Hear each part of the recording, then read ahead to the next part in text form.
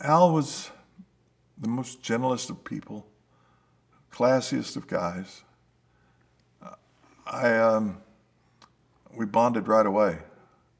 I mean, there was just something, and it was the calmness in his voice, the smile when we would talk, and the laughter we would have, and the number of times we told each other we loved them.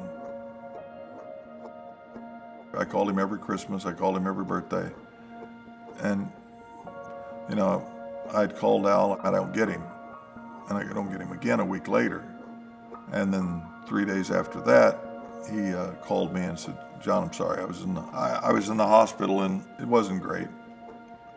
But I really do appreciate you and calling and caring about me." And he just wanted to tell you I love you. And I said, "Love you too, Al." And then 3 days later, I guess he was gone. So I was a lucky man to know Al.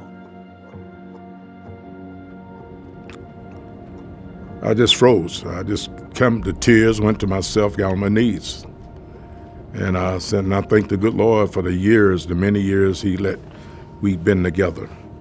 And I thought about the time in spring training this year that I saw him out in the hallway looking at some pictures on the wall, World Series picture, and I just walked up to him and said, "Great memories."